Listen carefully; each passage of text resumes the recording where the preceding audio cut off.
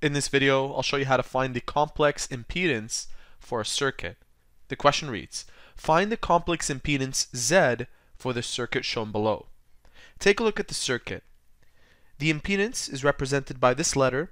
The current is 4.0 times sine at an angle of omega t plus 45 degrees, and voltage is represented by 10 times sine omega t. The first thing that I'll do is convert this sinusoidal equation into polar form.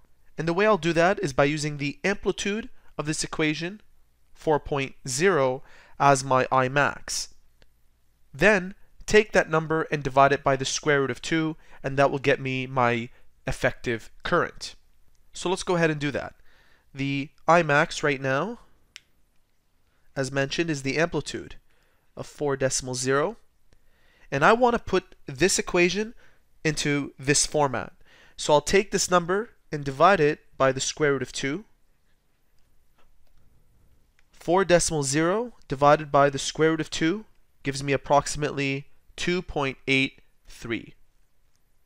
2.83. That represents my effective current.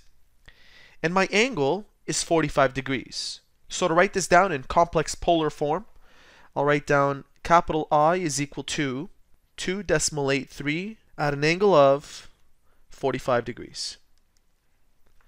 I have to do the same thing now for my voltage. So this number 10 represents Vmax, and I can find the effective voltage by taking my Vmax, my amplitude, and dividing by the square root of 2. So Vmax is equal to 10. Divide that by the square root of 2. Let's use our calculator once again. Divide this by the square root of 2 gives me approximately 7.1. 7.1. This will represent my effective voltage. 7.1 at an angle of, and no angle is provided. The phase angle here is 0, so I'll write down 0 degrees. The question is asking for the complex impedance. All we have to do right now is use the following relationship, where V is equal to I times Z.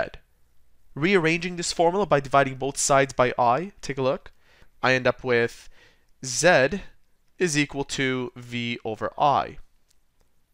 So let's go ahead and substitute what we just found earlier. 7.1 at an angle of 0 over 2.83 at an angle of 45.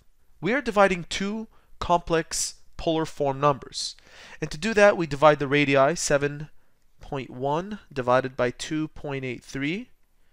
That gives me 2.50 at an angle of 0 minus 45. We are subtracting the two phasors, giving us negative 45 degrees. And that right there represents the impedance in polar form for this circuit. And so there you have it. That is how to find the complex impedance for a circuit.